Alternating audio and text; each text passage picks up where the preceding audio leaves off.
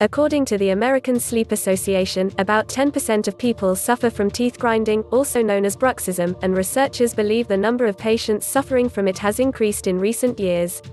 While there are a number of medical and lifestyle causes for bruxism, teeth grinding can also be a window into your psyche, and a sign that you may need to reduce stress. There are several risk factors for unwanted jaw movement. Medications, like some antidepressants, antipsychotics, and amphetamines, along with tobacco, caffeine, alcohol, or recreational drug use can cause people to grind their teeth at night. Age also plays a role. Grinding teeth is fairly common among young children and, in most cases, it dissipates by adulthood. But stress is another important culprit behind many cases of teeth grinding. For adults, scientific literature shows a significant relationship between stress levels and bruxism. For example, people who grind their teeth generally report more anxiety and depression symptoms than those who don't grind, and teeth grinders, or bruxers, also tend to be more stressed and suffer from clinical depression and anxiety disorders. One 2019 study showed people who suffer from bruxism have higher levels of stress hormones in their bodies, and recent research has found that before a person enters a grinding episode, their brain activity and heart rate may rise, implying that the nervous system plays a role in bruxism. That the nervous system has a role in teeth grinding means that teeth grinding isn't always purely a physical issue, but can also be a psychological one. The body and mind are deeply intertwined. A lot of people manifest mental health symptoms in a physical way and don't connect the two, says Vail Wright, Ph.D., Director, Research and Special Projects at the American Psychological Association. Often, people will have headaches or stomach problems, and sometimes these things have a mental health cause instead of a physical cause. Why is it that stress so profoundly impacts the body? Matthew Cooper, Ph.D., professor of psychology at the University of Tennessee, Knoxville, says that when a person perceives a threat in their environment, the body can respond defensively. One thing that stress will do is increase adrenaline, which mobilizes energy in the body and can manifest in teeth grinding when you're not moving your body. All stressors set off a chain of reactions that lead to an increase of stress hormones like cortisol, which affects the brain by changing neural activity to mobilize responses to the stressor, he says. In some cases, stress-related chemicals might trigger the fight or flight response in the body, which causes physical responses like sweaty palms, fast heartbeat, and even a clenched jaw at night. When the stress hormones released in the brain cause anxious thoughts, the stress hormones snowball further, leading to even more physical manifestations. Stress can also turn into anxiety and worry, which continues to release cortisol along with activating other neurotransmitters like serotonin and dopamine, which can affect behavior. When it comes to the physiological mechanism at work behind nighttime teeth grinding, Cooper says excess energy in the body due to chronic stress could be one culprit. One thing that stress will do is increase adrenaline, which mobilizes energy in the body and can manifest in teeth grinding when you're not moving your body, he says. Stress can also disrupt the chemicals that regulate sleep, which Cooper says can lead to sleep-related disorders like insomnia and bruxism. Oftentimes, you can have sleep abnormalities with chronic stress, and some of those same neurochemicals like serotonin and dopamine that disrupt sleep can also increase teeth grinding. While stressful life events are a major contributor to teeth grinding, some personalities might be more prone to it than others.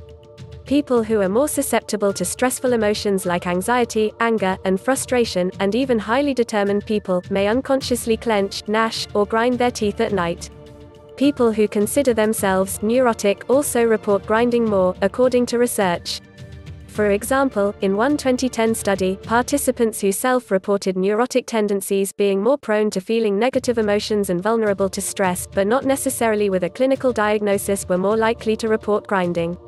But, interestingly, their dental exams didn't always reveal that was true. Angelina Sutton, Ph.D., Associate Professor of Psychology at the Florida State University College of Medicine and author of that 2010 study, says one possible explanation is that neurotic people, who tend to be more negative, might have a reporting bias in that they see bruxism as a behavior of stressed out or anxious people. People who are more neurotic think lots of bad things always happen to them. To the extent they perceive bruxism is a bad thing to do, they might think, oh yes, I do that. Whether or not the more neurotic individuals were actually persistent grinders, Sutton says her finding is consistent with the broader literature that people who are experiencing acute stress are more likely to grind their teeth at night. My research shows this greater tendency to experience anxiety, stress, and negative emotions is associated with grinding teeth, she says. While stress and grinding seem to go hand in hand, it's not exactly a healthy or sustainable stress response. In fact, bruxism can lead to a number of uncomfortable symptoms, says Mariela Padilla, DDS, Med, Associate Professor of Clinical Dentistry at the University of Southern California Herman Ostrow School of Dentistry. Since grinding teeth increases the force in the muscles we use to chew, Padilla says it can produce facial pain, tension-type headaches, earaches, and even neck pain. Grinding one's teeth can also increase loading on the temporomandibular joint of the jaw, TMJ, producing problems with mouth opening and pain while chewing. There's also the issue of tooth damage, according to Padilla. The movement and friction on teeth's surfaces can damage tooth enamel, which protects the teeth. Grinding can also cause teeth to break or sustain other, more minor damage. The damage the teeth experience is mainly on the edges or the borders, so they look smaller with an irregular shape, she says. For addressing dental-related issues like misalignment of the jaw or broken teeth, a dentist can help repair the teeth or provide a dental guard to redistribute the forces produced by grinding. The best guards are custom-made with a resistant material that allows posterior adjustments, Padilla says. Another surprising consequence: when you grind your teeth, the body can interpret it as chewing and begin a series of events for digestion, such as releasing gastric acids. Since there's no food involved in tooth grinding, Padilla says triggering acid can potentially lead to ulcers, which could be one reason why individuals experiencing chronic stress also have digestive concerns. There are a number of interventions for bruxism. Scientific literature confirms that a holistic approach that deals with both physical and psychological causes is often necessary. Teeth grinding is a multifactorial condition, and there is not a magic wand to get rid of it, Padilla says. First, it's imperative to discover the cause, or at least, the contributing factors. The simplest course of action for preventing nighttime teeth grinding: reduce potentially aggravating factors like alcohol, caffeine, and nicotine intake, especially in the few hours before bedtime, and instead try stress-relieving activities. Cooper recommends trying activities that engage the frontal cortex like mindfulness, meditation, positive mental imagery, yoga, and even talk therapy, which have been shown to turn off the stress response in the body. Cooper also recommends physical exercise.